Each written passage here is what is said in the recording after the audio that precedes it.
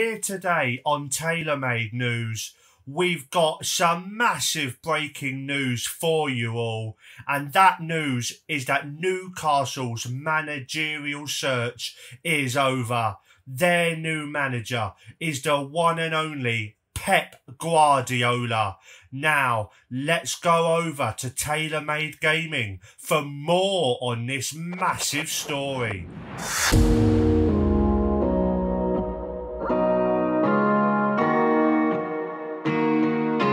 Hello people, welcome back to the channel. It is me, TaylorMade Gaming, back at you once again with another video. And in today's video, we are going to be looking at Pep Guardiola as Newcastle manager. We have simulated 4 seasons. Why 4? Because it's a random number and I thought it would be something different. So, we have simulated 4 seasons. Is Pep Guardiola still at Newcastle? Has he won the league with them? Has he done anything with Newcastle? Let me know down below what you think. Pause this video and let me know, is Pep still at Newcastle? And B, has he won anything with Newcastle? And as well, while you're down there, subscribe to the channel if you're new and pop a massive thumbs up on this video if you do enjoy it. And so we get into it. So we have a look at how Newcastle finished in the first season. Oh, okay. Wasn't expecting this. Newcastle in the first season have finished 14th with Pep Guardiola as manager. They've only won 11 games. They've drawn 8, lost 19.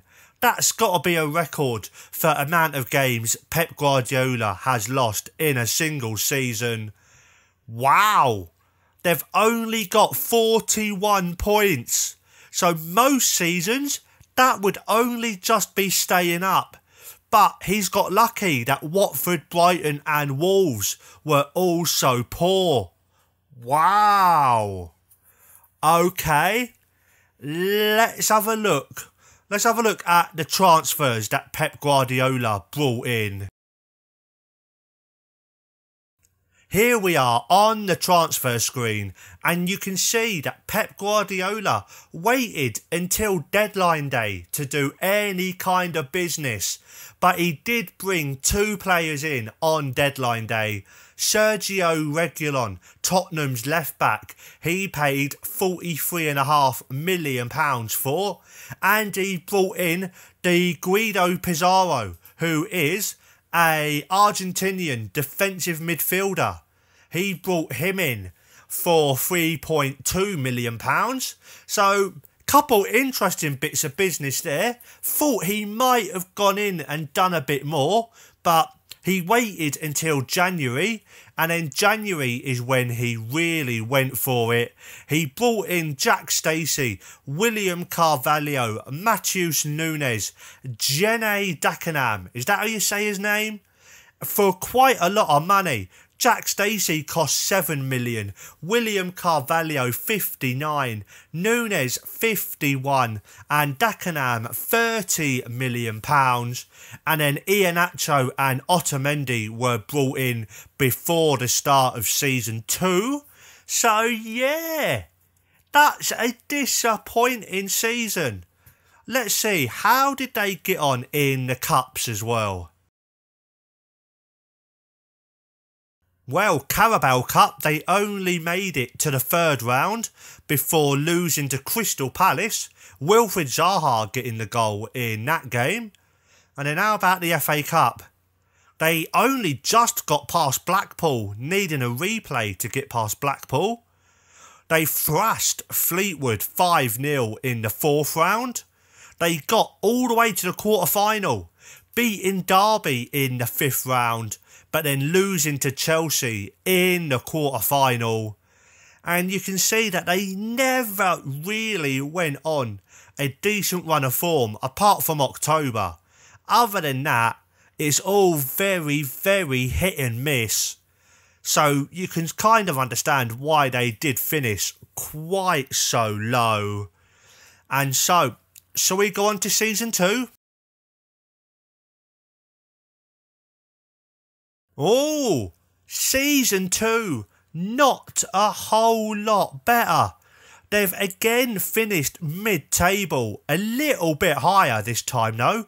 10th they've finished on 47 points, so only 6 more points than what they got in the first season. 13 wins, 8 draws, 17 losses, and a goal difference of -7. It's not gone well, has it? It has not gone well. Let's have a look at their transfers for season 2 to see who they brought in. Well, I don't like that first deal. As a West Ham fan, I'm not very happy with Jarrod Bowen leaving us. Even if it is for £53 million, a massive amount of money. I think that's the second biggest deal they've done so far in this simulation. So how did Bowen do for them, just out of interest?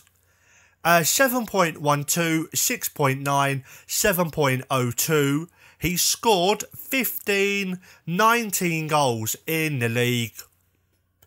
Newcastle fans, would you be happy with that from a £53 million signing? Let me know down below. But yeah, he's done okay. Who else did they bring in? Nelson Semedo, the very pacey right back from Wolves, who's now at Inter, apparently. Ooh, okay. How did he do for Newcastle? They made a profit on him. They bought him for 20 and they sold him for 33 million. So he's done okay. Not really anything spectacular. So to get a profit on him, they've done alright. Who else have they brought in? Malcolm from Zenit, who can play anywhere along the 3 behind the striker. And how has he got on? He has done average. Very, very average, you can say there. 6.89, 6.99, 6.73. And who else have they brought in? Ethan Bristow. He sounds like a darts player. I don't watch darts, but I'm sure there was a darts player with a name like that at some point. Rob Holding from Newcastle. That's a weird one.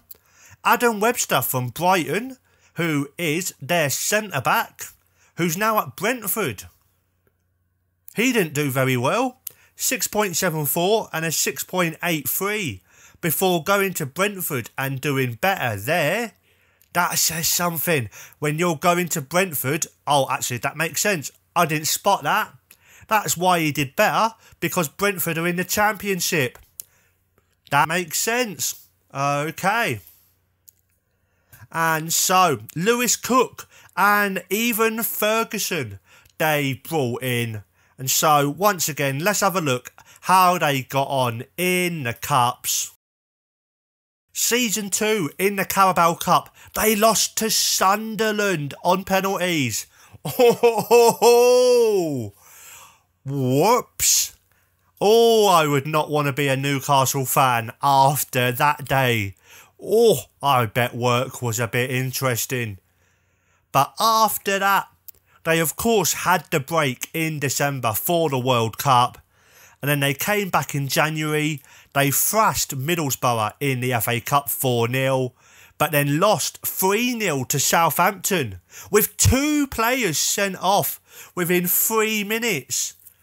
Oh, okay. And again, you can kind of see, especially towards the end of the season, their form was atrocious. What's that? 2 wins in 3, 6, 9, 11, 13, 14 games. Oh, wow.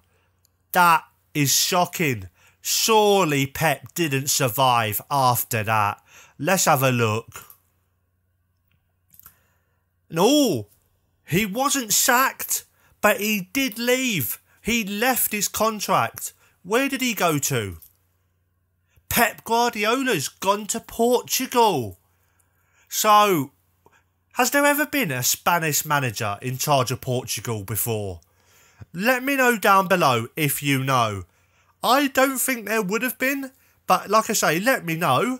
And also, if you want me to see how Pep gets on in charge of Portugal, again, let me know in the comments and I'll release another video where I'll holiday forward another few seasons to see how he gets on.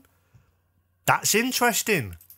And so, who did they get to replace Guardiola? Simeone. But Simeone only lasted 157 days. Not even a year. Wow. He lasted, what, 5 months? He got sacked on Boxing Day. Oh, that's harsh. Happy Christmas to you, Simeone. And then who took over for the rest of the season? Erik ten Hag. They're getting some really good managers, but they don't seem to be doing that well. Okay. So, so we carry on. I think we carry on just for the next season to see how Simeone's got on for that season. And then that's where we will leave it. If you want to see how Ten Hag and Dean Holden weirdly getting the job for a while, and then Scaloni get on, please do let me know. But Diego Simeone, what transfers did he do in his 6 months in charge? So, Diego Simeone took over midway through July. They had already bought Mikola Matvienko for 62 million when they didn't have a manager, did they? Or was that before Pep left? Nope, that was in between Pep and Diego Simeone. So I'm not quite sure who made that decision. But how did that play out? Not very well. 6.95 and a 6.97. So, yeah. And then Simeone came in. He bought Ergukan Kakir, who is a Turkish goalkeeper. And he got a 6.83 and a 6.98. And then after that, he also brought in Zielinski, Imre Samuels, who's not one I've heard of. He's a young English player, apparently, who has played precisely 2 games for Newcastle. Okay. And then other than that, Japhet Tanganga from Tottenham, Zach Steffen on loan from Manchester City. And then I think it was after, I think Simeone got sacked before Gomez came in, didn't he? Yes, he did. 26th for the 12th. So, yep, so he got sacked before Gomez came in. So these 3 are not Simeone's transfers. And so, let's see. How did Newcastle finish in the 3rd season? And then that's where we'll leave it for today. Wow. You can see why Simeone got sacked. 38 games, only 12 wins in the season as a whole. So let's have a look. How many wins did he get before he got the old tin tack? Okay, so he started the Premier League season with a win against Southampton, lost to the mighty West Ham. Who got the goals there? Someone called Johannes Eggestein. The Eggman! The Eggman's come back. It's the Eggman's son. West Ham fans will know who I'm on about. And so he beat Stoke in the Carabao Cup on penalties. He had a very good September, going unbeaten. But then October, it all started going wrong. He had 3 defeats in the league, only beating Fulham in the Carabao Cup. And in November, he lost 2 games and drew 2. And then December, he beat Villa and Brentford in the league. But then after that, lost to Palace, lost to Everton, got spanked by Arsenal and then lost to Man City. And then I'm guessing he got sacked after the Arsenal Carabao Cup quarter-final defeat. So he only won 2, 3, 4, 5, 6, 7, 8 games in all competitions. You can kind of see why Simeone got sacked. And so, yeah, guys, I think that is where we are going to leave it on that particular bombshell. If you've enjoyed this video, please pop a massive thumbs up down below. Subscribe to the channel for more Football Manager 22 content. I've got a Chelsea beta save that I'm carrying on for the next week or two until I can start my main save, a level 10 to the Prem, create a club, director of football challenge. Gonna have to think of a more catchy name than that, but that's what I'm doing this year. Hope you do subscribe and look forward to all of that. And also, if you're doing a Newcastle save, let me know down below how you're getting on. And yep, follow me on Twitter at TaylorMGaming. Thank you so much for watching. I shall see you next time. Bye.